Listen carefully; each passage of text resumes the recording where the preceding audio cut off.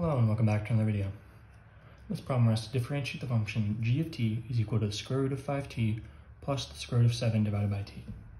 So we want to get these both into the form of a power function. The way we can do that is for this, noticing that we can separate the things that are inside, right? So you have 5 times t in here, you can separate them out.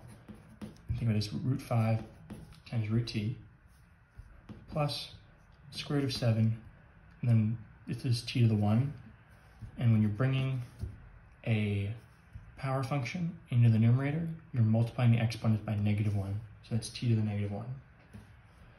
One more step, root 5, square root of t, this is t to the 1/2, right? Say this is just some number, x, this is x to the 1 over a.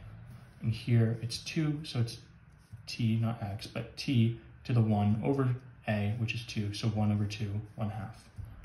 Plus square root of 7, t to the -1. Now we can use our power function rule to find the derivative g prime of t. So we have this, square root of 5 is just the coefficient, we can leave that out front. You bring the exponent down, times 1/2.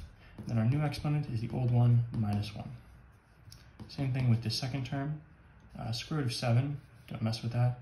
Bring the exponent down, new exponent, the old one, minus 1, and now this is the derivative, which we can simplify.